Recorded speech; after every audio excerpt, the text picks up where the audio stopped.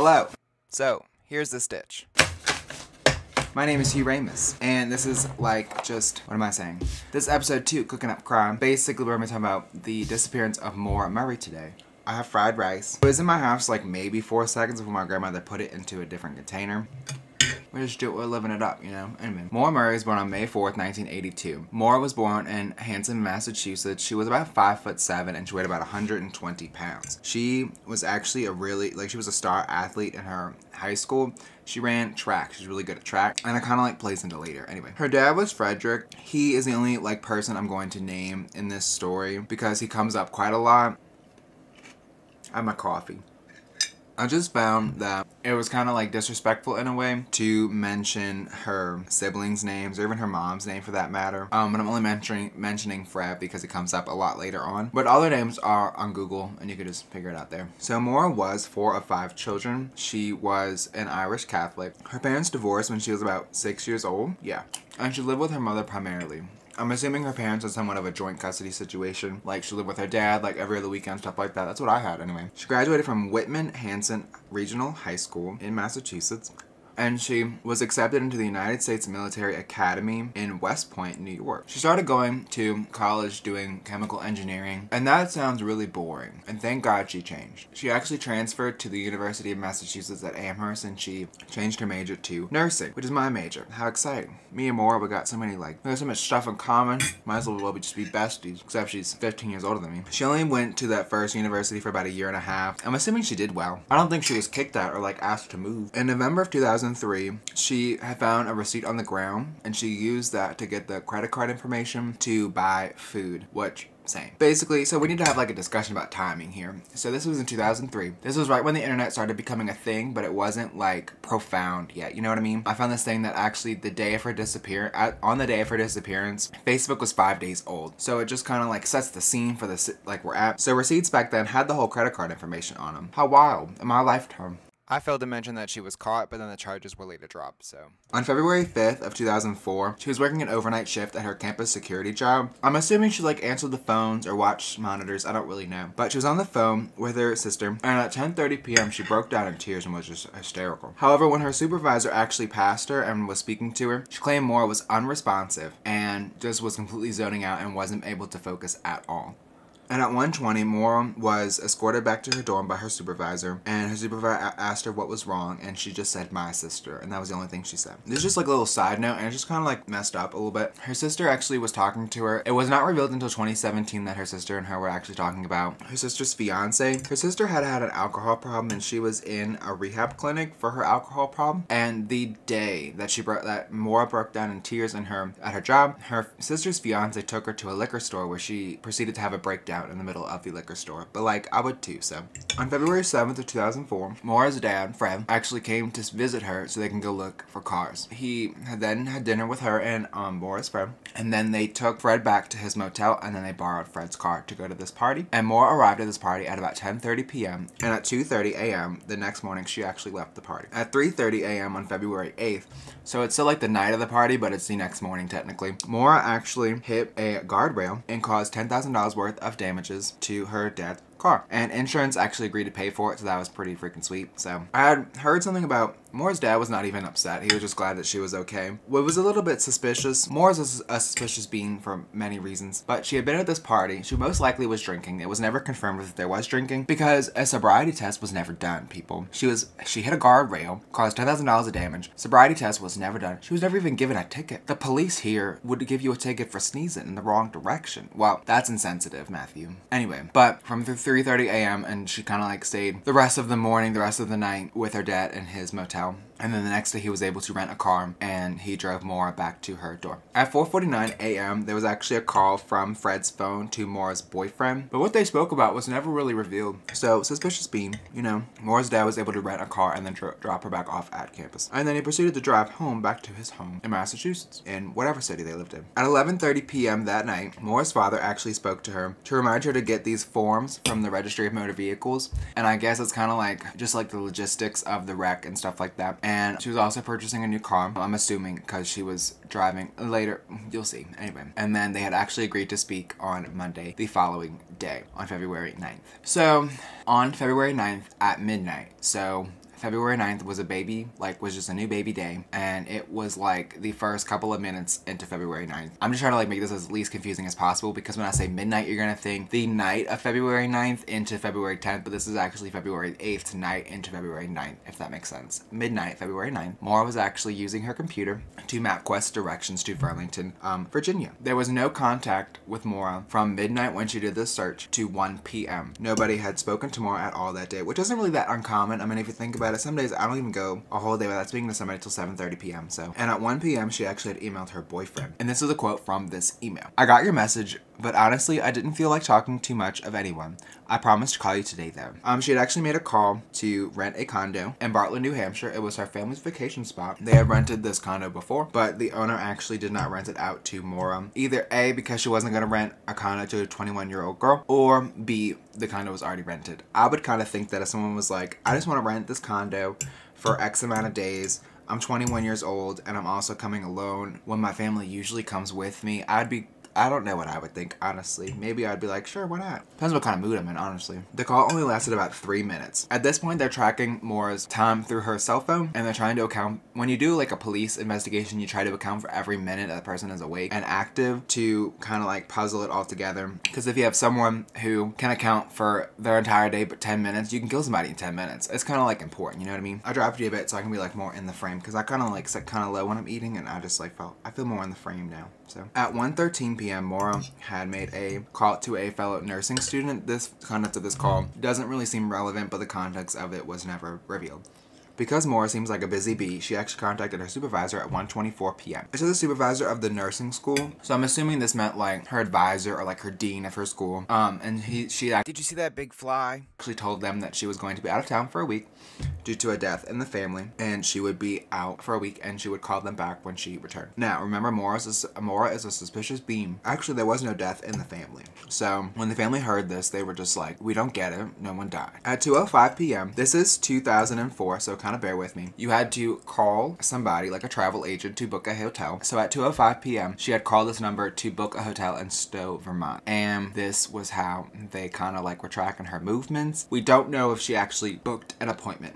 This call lasted approximately 5 minutes. It is just my assumption that maybe to book a hotel would take a little bit longer than 5 minutes, because like even to do it online right now, it would take me at least 5 minutes to grab my credit card, so I don't even know. At 2:18 p.m., she left her boyfriend a voicemail that said that she would talk to him soon. But the call lasted about a little bit more than a minute. It was then suspected that Maura then packed her birth control clothes, textbooks, and toiletries into her car as she decided to leave campus in her 1996 Saturn sedan. This is why I thought maybe they actually purchased a car, because she has a car now. She left her campus at 3:30 p.m. and it wasn't that big of a deal. Nobody really thought anything of it because there was a snowstorm happening, so attendance was excused from the school. At 3:40 p.m. she was seen withdrawing $280 from an ATM, and then she went to a liquor store and bought $40 worth of alcohol. Both footage from the ATM and the liquor store show that she was alone. They think that she was at least voluntarily going where she was, or at least she was by herself. I don't know where I'm going with this. And at some point, she did go to the motor vehicles and pick up those forms, but they don't know when she did that. It was just sometime in this like 20-minute span. And then between 4 and 5 p.m. it was decided that Maura did leave Amherst, Massachusetts. So back before like technology was really like advanced, you had to call your voicemail to actually get your voicemail messages. At 4:37 she called her voicemail, and that was the last time she used her phone. Ever. Even with her MapQuest directions, calls to various people in various locations, a destination for her was never confirmed. They were never sure if she was actually going someplace or if she was just driving into the abyss of the United States. We don't know. At 7:27 p.m., a woman did report a car crash with a car facing the wrong way on the opposite side of the road. At first, she claimed that she saw a man sitting in the passenger seat with a cigarette, but then she wasn't sure if she saw a man at all. And then after further consideration, she thought maybe her or the police, one of the two, figured that the light from the cigarette could have actually been the light from her phone, from Maura's phone, and maybe she was making a call or something. But like we said, 4:37 was the last time she used her phone, so I'm guessing she crashed in a residential area because they keep mentioning these witnesses as neighbors. So a second neighbor actually saw what I assume was the first neighbor walking around the car, or at least Maura walking around the car, and then the second neighbor, the second witness, actually saw a third witness come up and expect the crash. This is where it gets kind of like odd, because the third witness was a school bus driver. That's not why it's suspicious. He actually spoke to Maura. He just thought that she was a bit shaken up because of the car crash, but he didn't see that she was bleeding or injured in any way. He just thought that that she was kind of like shaken up about it. He had offered her his cell phone, but she denied it, claiming that she had already called AAA and that they were on their way. But Maura's a suspicious bean, and AAA had reported that she had never called them. Because 4:37, the last time she used her phone. But here we go.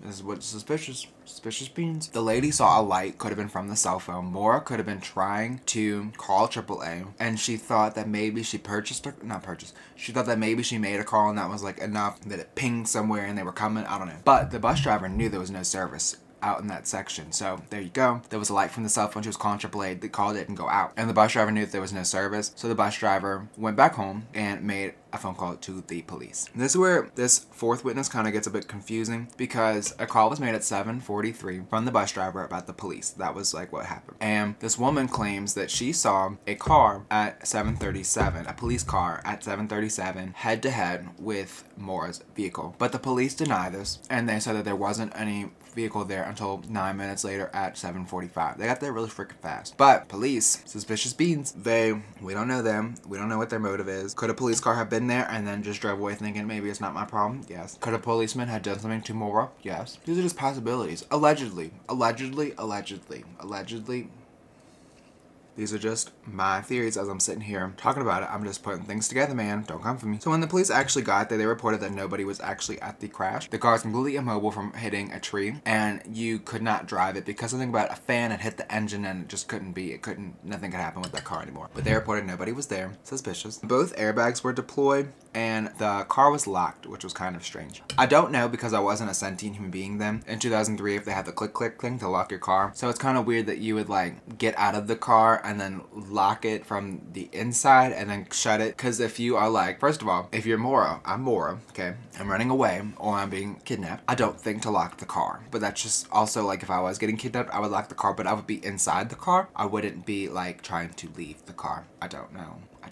So when the police arrived, there was red stains on the inside and outside of the car that they had deemed to be wine that Maura had purchased. They had found the receipt to the alcohol. They had found the receipt to the liquor store on the inside of the car. And they had also found the blank forms from the registry of motor vehicles. They had found a AAA card, gloves, CDs, makeup, some diamond jewelry, which is like, if you're running away, why would you not bring that with you? The MapQuest directions, and Maura's favorite stuffed animal. I lost count. I don't know what to do with my hands anymore. Oh, and a book about climbing mountains. Suspicious. What Maura did take with her was all of her credit and debit cards, the alcohol, of course, and her cell phone. But her cell phone was never used again, so maybe it died. Also, where were the textbooks? Maybe she took the textbooks? I'm not sure. Textbooks are unaccounted for right now. Police went back to her dorm, and they had found all of her belongings had actually been packed up. I think she had a solo dorm. I think that she didn't have roommates and she had a single person dorm. I think. Don't quote me, don't come for me. Here's where the police kind of like messed up. You ready? You ready? They didn't report her missing until noon of the next day.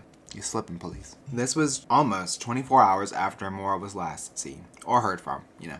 Just like a little side note, 3 months later, a man had actually come forward saying he had saw a young person walking quickly away from the wreckage, about 4 to 5 miles away, and so it was like in a different direction than the wreckage, going east. He failed to recollect this because he thought that this in his memory. So here's the thing, the night happened, and then a couple days, like the day after, she was reported missing, and then maybe the day after, the evening after, or the day after that, it was actually public news, and then people kind of like travel word of mouth. So he probably didn't even hear about it until like a week or two after, and so at this point you're like, I don't really remember what day I saw. But then 3 months later, I guess he checked his timestamps and he realized that he was actually coming from work at that time on that day, and that's when he saw her, and he was able to verify that that was the actual day. So he reported it thinking that it could have been Maura. The initial investigation ran from February to June of 2004.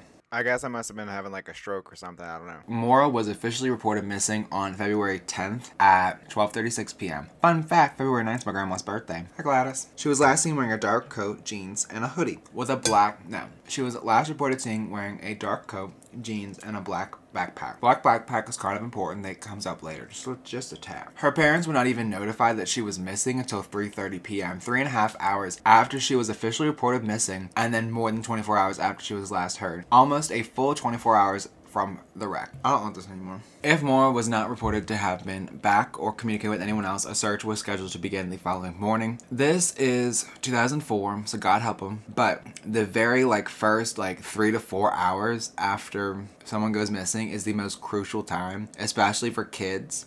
She's not a kid, she's like a grown woman, but it's kind of relevant because she's still a young adult and she hasn't made her way in the world yet, I guess. I don't know what I'm saying. What am I saying? Anyway, so the police kind of dropped the ball on it because it's 2 days after she officially went missing, and the most crucial time is a couple of hours after. So, suspicious beans. On February 11th of 2004, the official first search did begin at 8 a.m. They brought sniffer dogs who took her gloves and then traced it 100 yards east from the wreckage, but they lost the scent then. And that plus there was no footprints in the snow. Granted, this was 2 days later, so any snow that was falling could have covered the tracks, so whatever. But the police concluded that she had continued her journey in a vehicle from that point on. At 5 p.m., Maura's boyfriend was interrogated and questioned. He was kind of ruled out as a suspect. And at 7 p.m., it was ruled from the police kind of publicly stated that they thought that she had run away to either start a new life or to commit suicide, unfortunately. While Maura's boyfriend was on the way to the police, he'd actually gotten a voicemail that it was just someone sobbing, and then he believed it was Maura sobbing into her phone. Which, let's remember, this is 2 days later at this point. She's missing for 2 days at this point. The police then accused Maura of being intoxicated when she had done the crash. However, no sobriety test was done, and it goes against the bus driver's claims that she wasn't intoxicated or impaired in any way. He thought she was pretty alert as far as that goes. Here we go with the police dropping the ball again. A week later, Maura's parents realized that the authorities in Vermont were never notified that Maura was missing and could have possibly been headed in that direction because she had called about the hotels in Vermont. Remember? And it wasn't until a week later when their parents figured this out that they expanded the search to Vermont. So the first case is about 2 days late, and then this search is about a week late. And remember, the most crucial time is the first couple of hours. So they're kind of on the, they just dropped the ball completely. The ball has rolled away on the floor. It's way over there now.